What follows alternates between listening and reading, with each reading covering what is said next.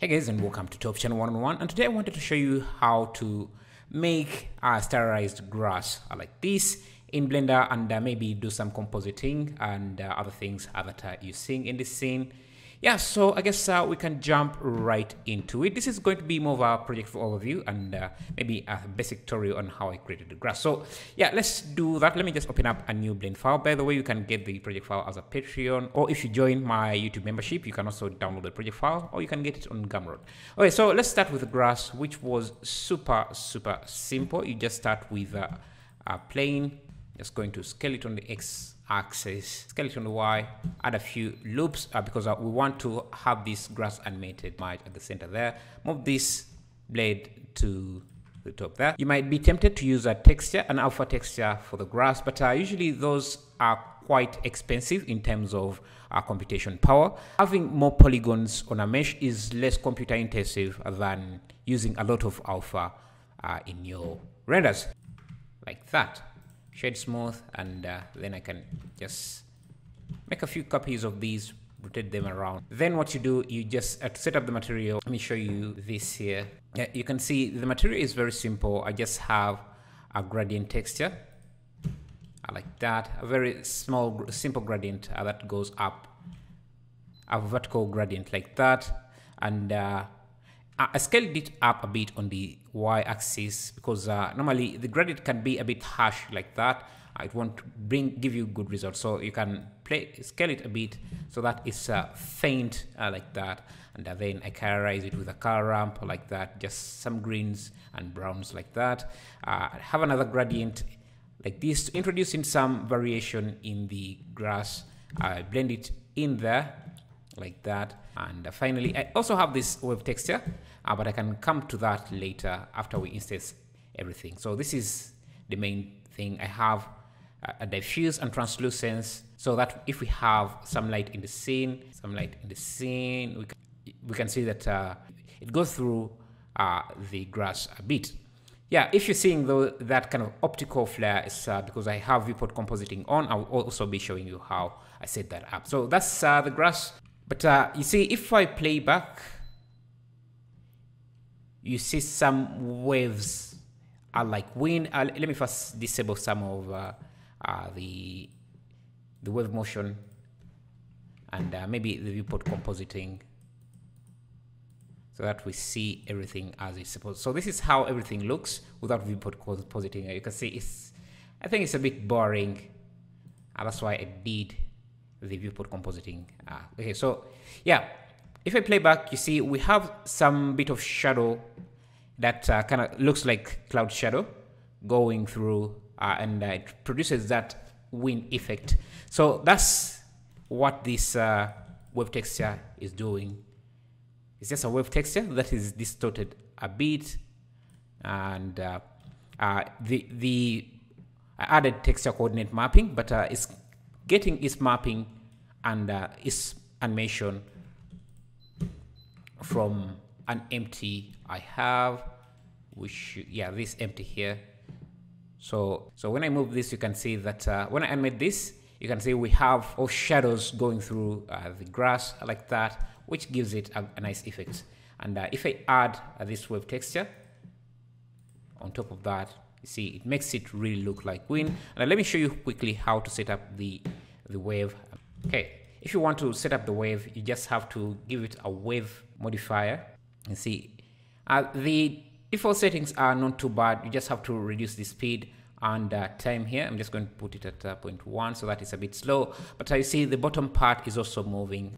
Yeah, we don't want the bottom part to be moving, so you just give it a vertex group, assign, and then under here you use that vertex group like that. I'm going to make sure that it's just that, and yeah, I think that's good enough. So that's what I had as the grass here. You can see how it's animated, and I just instance it as a particle system onto this plane here like that.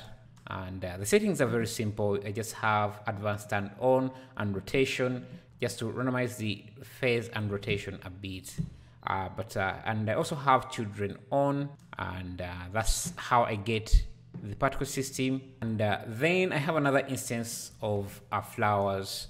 Basically, I do the same process. I model the flower and then instance it as a particle. And to make the scene look better, what I did, I used viewport compositing. So I added some less distortion. I think the effect looks a bit better and it makes the lens look more wide angle. And I also added some dispersion.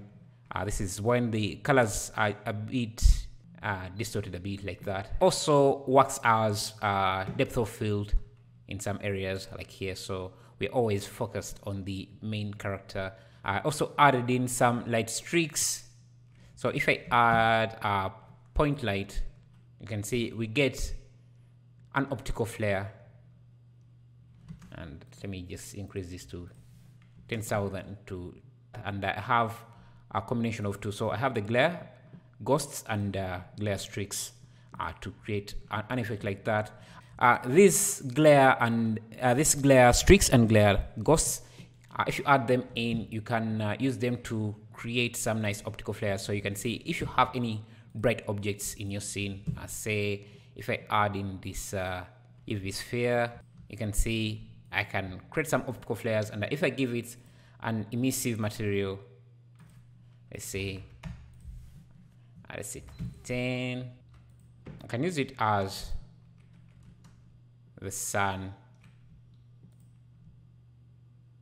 You just have to put it somewhere far, and you'd have some nice optical flares, which I think really give you some nice effect. And I did some color correction here. If I remove this color balance, see, I also have a vignette. That one I use an ellipse mask, which you can find under matte ellipse mask. And if I look at this, it's just a circle. Play with the height to make it fit, and then use this blur to blur it, and just blend it with the multiply option like that. I also wanted to control the color of the grass separately, so I added this color balance and this color key. The color key, what it does, you can use it to create a mask of different objects like this by color selection. So for example, I wanted to isolate the grass, so I sampled the grass color and created a mask for that, inverted the selection, and just if I preview this, you can see I can change the color of the grass, just the grass like that.